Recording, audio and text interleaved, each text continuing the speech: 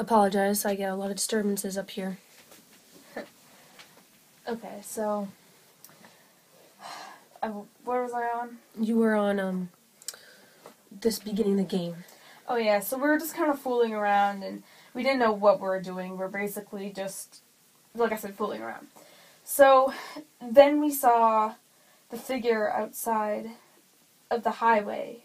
It was like we moved around, we looked from one side, it was there, and then we turned, and then it was on the other side. And it was basically in the median of the road. And how do you explain it? What did it look like? It was black. Like, it looked like it had like this big cloak. I don't know if it was hat or hair, but black something. White face. Like, I remember the black head and the black shoulders and straight down. Yeah, like, I don't know. I saw like a whitish face, I'm not sure. But it was like, I couldn't see like the eyes or anything. So then it was just kind of like, oh, this is like getting good. And I was kind of nervous, but I was just like, I'll be, like, you know, like, I was like, I'll be fine. So we said some things, like, oh, we closed our eyes and said some things. But then, I started screaming.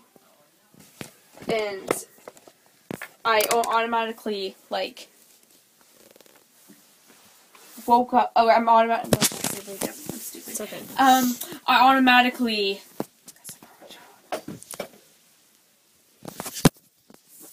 We just heard something fall. Yeah, that's weird. I automatically opened my eyes, and I just saw just claw marks. Excuse me. Another disturbance. And the thing, I don't know what it was. I heard something fall over. It was this. This was up here. My glasses behind me. So, I just remember pain. I opened my eyes, and I saw the claw marks. And the middle one was the deepest. And I just remember, like, my hand was, like, twitching. Not really bad, but my fingers started feeling, like, vibrating kind of pain. And it was excruciating pain.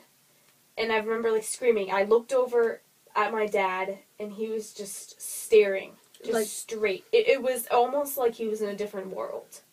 Like, when I remember it, like I said in my last video, we didn't even think that we were in a car at the middle point. Like, when you screamed, like, it didn't even occur to us that he was there and that he could have said, hey, what's going on? Because he didn't say anything. Mm-hmm. All he was doing, like, he wasn't even looking in the rearview mirror. He was just driving and just looking forward. Like, oblivious to everything. It was basically the whole time that everything happened. We didn't realize it. Only when we reflect upon it, we actually think about how creepy her dad was being. And it's like, I took care of the cut. I put, like, a towel on it because we were at the beach, so there was towels in our car. So I, like, kind of just wiped it up and stuff. And, like, I would say maybe 5 or 10 minutes later, my dad started talking again. I don't remember what he said first, though. I don't remember what he said, but... You know what I think? I'm trying to remember. He either wanted to know how Junior was, it was related to the dog. Like, time just started, stopped, and started again. Mm-hmm. And it was he possessed? What would we have seen if we looked in the rear mirror and, like, saw what his face looked like? What? There's so many things. But just basically, the thing that scares me the most is what would I have seen if I opened my eyes right before I got scratched. I don't know what I would have seen. I mean, it could have been something like, I don't know, just black, sharp teeth. I don't know. Like, probably your worst nightmare. You think about that, and then it's scary.